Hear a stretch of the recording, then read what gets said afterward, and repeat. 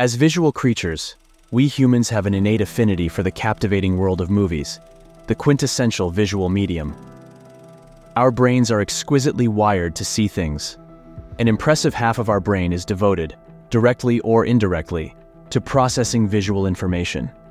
The brain cortex, a crucial part of our brain responsible for higher-order thinking, dedicates about 30% of its neurons to handling visual stimuli. In comparison, touch receives 8% of cortical attention, and hearing gets only 3%. It's no surprise that a significant majority, around 65% of people, are classified as visual learners, and some studies suggest this number might even soar to an astounding 80%. Our visual prowess doesn't end with processing. We have an exceptional ability to remember visual information too. Tests have unveiled that individuals can recollect over 2,000 images with a staggering 90% accuracy, even for several days. Surprisingly, our ability to remember pictures surpasses our memory for words. It is no wonder we all know someone who might admit they struggle with names, but never forget a face. Speaking of faces, let's delve into the realm of Oppenheimer's movie actors and their real-life counterparts. Along the way, we'll uncover some startling facts about the film and the historical figures that you never knew before and will surely captivate your imagination.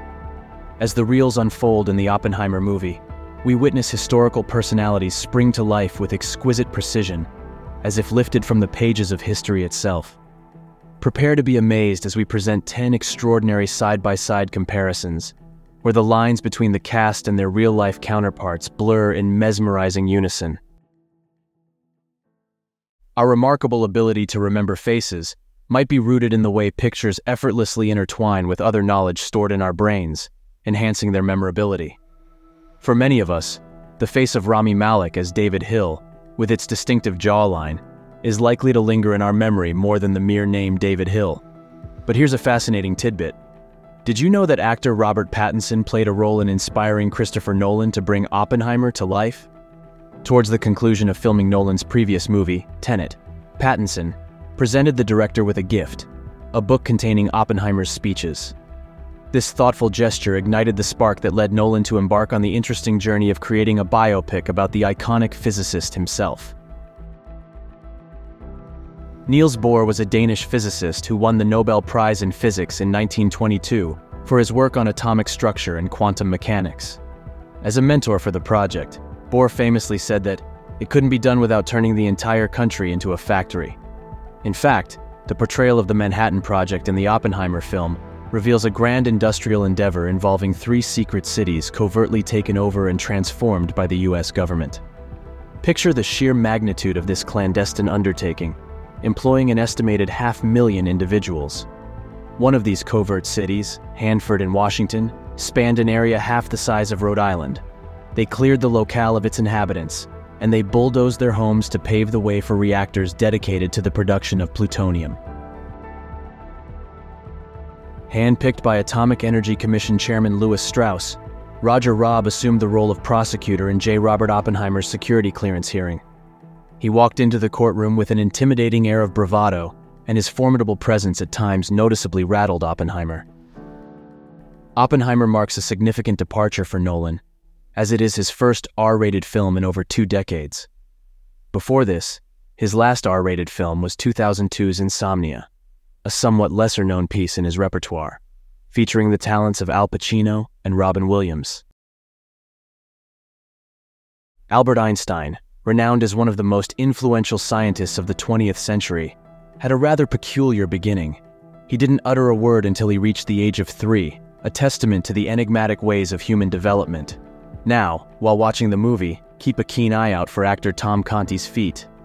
As he portrays Einstein, you might notice an interesting detail. The physicist himself never wanted to wear socks. In his wisdom, Einstein considered them utterly useless and opted to go sock-free throughout his life. Lewis Strauss held a prominent position as a founding commissioner of the Atomic Energy Commission back in 1947, where he played a crucial role in shaping America's nuclear policy after the war. In a recent statement, director Christopher Nolan expressed his quest for an actor who could exude a certain level of gravitas. He found that perfect match in Robert Downey Jr. As we witness both Strauss's historical significance and Downey Jr.'s prowess in portraying the character, the gravitas of their respective expressions shine through unmistakably. Catherine Kitty Oppenheimer, a German-American biologist and botanist, held a significant role as the wife of J. Robert Oppenheimer. She was also known to be a member of the Communist Party, adding intrigue to her story. In an interesting turn of events, Oppenheimer marks Nolan's first foray into a big-budget movie without Warner Bros. Pictures. The director's departure from the studio came after a rift when Warner Bros. Streamed its slate of 2021 films on HBO Max, now just Max, at the same time as their theatrical releases. This unexpected decision was made without proper consultation with the cast and crew, leaving Nolan with a sense of disrespect for craftsmanship and artistic vision. Vannevar Bush was the director of the U.S. Office of Scientific Research and Development, which was newly formed at the time of events in the film. He's known for his work in the development of the atomic bomb and other weapons during World War II. His creativity didn't stop there. He designed the concept of a device he named Memex, from memory and expansion. It was an automatic personal filing system to serve as a supplement to a person's memory.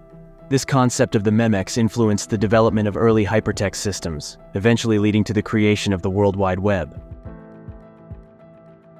Jean Tatlock, a psychiatrist with a Stanford education, experienced a complex romance with J. Robert Oppenheimer. Remarkably, Tatlock's association with the Communist Party led the FBI to place her under surveillance and tap her phone. Fascinatingly, Oppenheimer found inspiration for the name Trinity for the site of the atomic bomb test from a poem by John Donne, a piece of literature he had once shared with Tatlock during their entangled relationship. Leslie Groves Jr., a U.S. Army Corps of Engineers officer, had recently completed the construction of the Pentagon when he was entrusted with the pivotal role of overseeing the Manhattan Project in September 1942. As for Matt Damon, during couples therapy with his wife Luciana, they came to an agreement that he would take a break from work. However, there was one exception. If Chris Nolan were to call him to offer a role, he couldn't resist the opportunity. Did you know that moon craters and asteroids are often named after esteemed scientists? Interestingly, both a crater and an asteroid, number 67085, proudly bear the name of J. Robert Oppenheimer. In Christopher Nolan's mesmerizing screenplay, we embark on an extraordinary journey from an unusual vantage point, a first-person perspective. Nolan skillfully weaves passages in which Oppenheimer himself seems to narrate the events, providing us with a deeper understanding of the moral dilemmas haunting his thoughts as he envisions the far-reaching consequences of this powerful weapon. Indeed, the development of the atomic bomb triggered an arms race that transformed the course of history and continues to shape our lives to this day. If you like this video, hit that subscribe button now and join our community. By subscribing, you'll help us create and share even more powerful stories that will brighten our day and broaden our perspectives. Your simple action can make a big difference to our mission. Thank you for being a part of this journey. Subscribe today. Also, we recommend you to watch another of our videos, in which we tackle another captivating story, Bright Talk style, one revelation at a time. The links are here on this screen and in the description below.